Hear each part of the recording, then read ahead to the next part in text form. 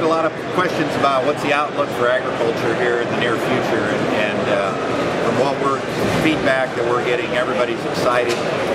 Grain prices are still doing really well.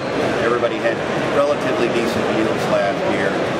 They seem to have plenty of money, so we're expecting another big year in agriculture as far as guys buying machinery, buying parts for their equipment.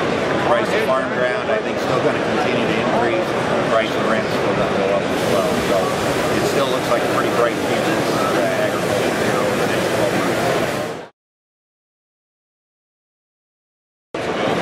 Probably the biggest area that we're dealing with is the guys that are corn on corn, and they're interested in trying to be able to get this residue to decompose, because obviously corn a little more profitable than growing soybeans, and if they can be corn on corn. Certain parts of the country, they're under heavy tillage, and they still like to get it chopped up as much as possible. The no-tillers are looking to get it to decompose as quick as possible.